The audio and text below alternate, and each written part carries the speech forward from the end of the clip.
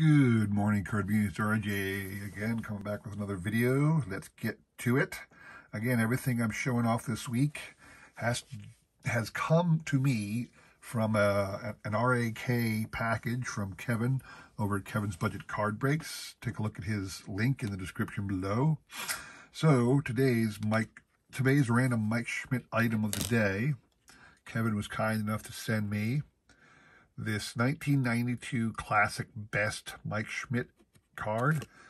Classic Best was released in packs and as a complete set, highlighting several minor league players around baseball back at the time. This is part of the base set. It's numbered 100 out of the base set. You can find it in packs or in the complete set. Thing is, I already had that one. Not only did I already have that one, I have the limited edition autographed insert set. This one's numbered to 4,100. But I still love getting great cards, and I appreciate Kevin for thinking about me. Maybe I'll make this, put this up for trade on the tradingcarddatabase.com or make it a trivia prize someday. We'll see. Today's random baseball item of the day. Showing off two cards of a former Phillies pitcher, Kevin Millwood. These came in Kevin's package. Kevin Millwood started out with the Braves. He was a pretty good pitcher if you take a look at some of the numbers.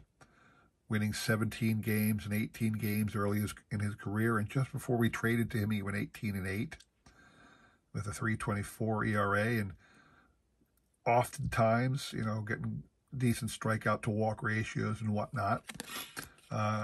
This one here is his Fleer 2003 Fleer EX, little acetate cool card.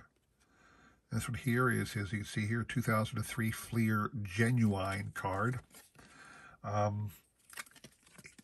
Let's just say that for the Phillies, he didn't perform as well as he had for the Braves. He did throw a no-hitter for the Phillies one year, which was kind of cool.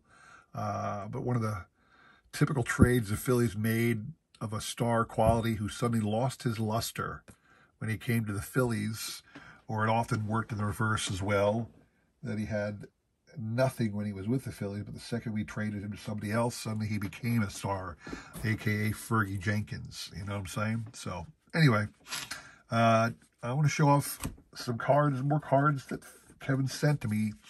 But first, the trivia question for today. This one's going to take a little investigatory work on your part if you're interested in, should I say, entering this one. In the background there, you see the two cards that are the prizes. I'm going to give away two extra cards from the this year's 1987 throwback style. These are extra ones I had already that Kevin sent. Kristen Yelich and Ricky Henderson. I already had those as part of my current set attempt to complete the whole set. But the trivia question is kind of odd. I haven't done this before, but let's see how close you pay attention. Behind that up on the wall is my plaque of Phillies all-time greats. I kind of swap that out once in a while. I'm actually going to switch out some of the cards and go with just retired numbers of Phillies, because right now there's 7. And I'll throw another one up there later on. But you can see 4 cards in front of you there on the wall. There's 4 others above that. Let me tilt it up. There's the 8 of them right there. But in reality, typically the way I frame out my shot, you can only see those bottom 4 cards. Now, if you've watched long enough, you'll know, and you'll note that one of the cards has changed recently. Now, odds are you can't read the names. I'm not going to zoom in so you can read the names. I will say what you see there is Chuck Klein on the left, Hall of Fame Philly from the 20s and 30s. Chase Utley is next to him, second from the left. Chase Utley, everybody knows, that great second baseman, borderline Hall of Famer from the 2008 World Series team.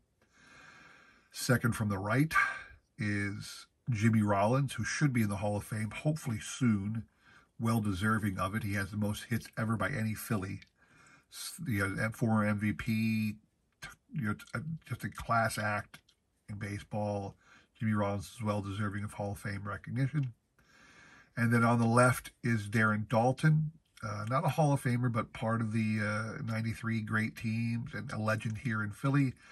That's his 1993 Topps Black Gold card up there. So those are the 4 Phillies who are at the bottom level. One of those cards has changed recently. Tell me which player, and I've just named them for you, so tell me which player has a new card up there that wasn't there before. Truth is, the reason that new card is up there is because I got it from Kevin. So I'll take answers, like always, for today and tomorrow. Email me the correct answer. I'll include my email along with a repeat of the question in the description below. And then I will let you know. We'll pull a random name out of the pack, out of the picker wheel on Sunday, and we will send off those 2 1987 style cards, all right? So today I want to show off, so like I said, some more of the great stuff I got from Kevin in his break.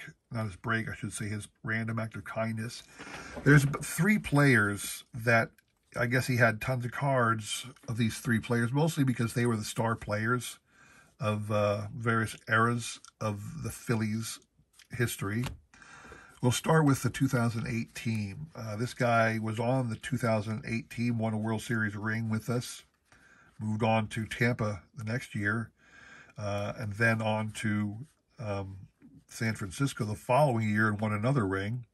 And it is left fielder Pat Burrell. And all these cards are Pat Burrell cards. So I'm not going to attempt to tell you which set they are. There are so many different sets represented here. It is funny to see how young Pat Burrell looks in some of the older cards compared to how I remember him from the 08 World Series team. A little heavier, a little slower. But he looks like a young stud in some of these cards, you know.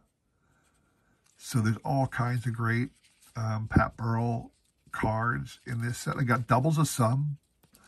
I think what I might do, given how many crazy Phillies cards I now own of various players, I'm going to go through and keep the ones I need for my all-time Phillies set. Because again, I remember I'm trying to get 1 card of every Philly player who ever played.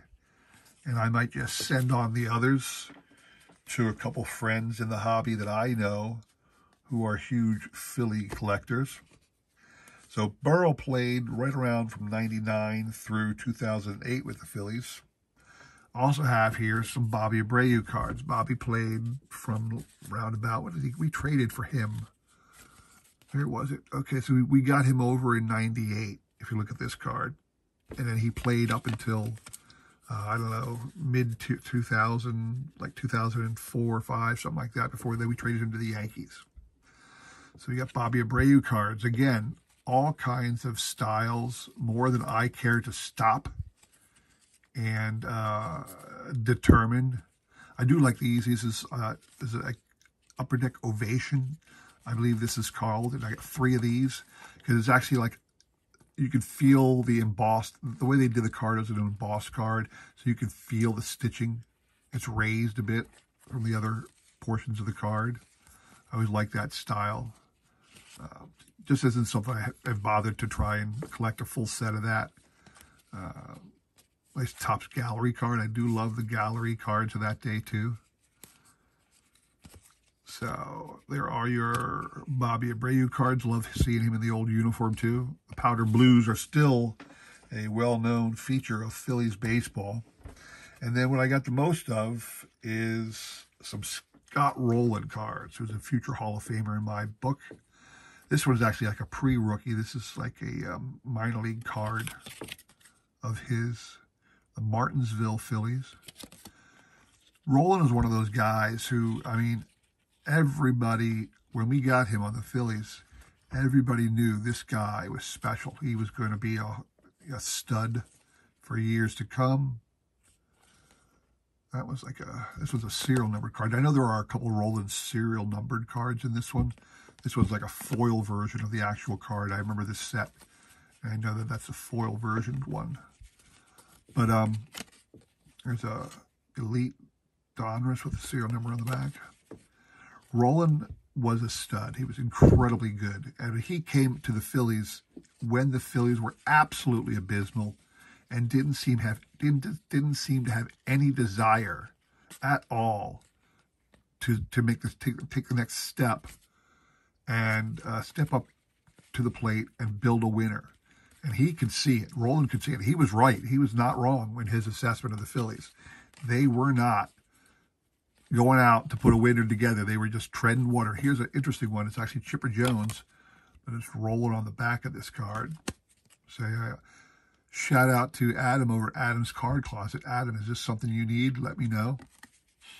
But Roland did not want to be with the Phillies anymore. So when his free agent year came up, I mean, he flat out told him, he said, no, I don't want to play here. Trade me. Either trade me or I'm bolted in free agency. So they traded him. He was right. Again, it took forever for the Phillies to put together a team. He was still playing during the 83 World Series, or not the 08 World Series team. Roland was still playing, but his skills were diminishing. And he did win a World Series ring with the Cardinals later on. So I think for him personally, he made the best move. But I can say we at Philadelphia were very sad to see him go. And as you're wont to do, if a player does a little diss to Philly, they don't ever forget. So Roland was promptly booed a lot of times when he came back to Philly. That's just the way the Phillies community rolls. Like Jason Worth when he left. You want to diss Philly and go for greener pastures and say it could be better somewhere else. People here don't take kindly to that, and they let you know it. So they're probably right in a lot of ways, but anyway. So there you have it. Another showcase of some of the cool things I got. Again, the trivia question, a very odd style trivia question today. Which of the 4 cards on the wall there has changed recently? Again, check the description below for all that stuff. So, again, I want to thank everybody for stopping by and taking a moment to check out my channel. I appreciate all the support you guys give me. I try my best to support the rest of the community. Please consider liking, subscribing, commenting, and all that jazz, and I will do the same to the best of my ability. Thanks for stopping by. Hope to see you again on Friday. Got another cool prize to give away, more trivia questions, more Phillies to show off. So hope to see you all. Thanks for watching. Take care.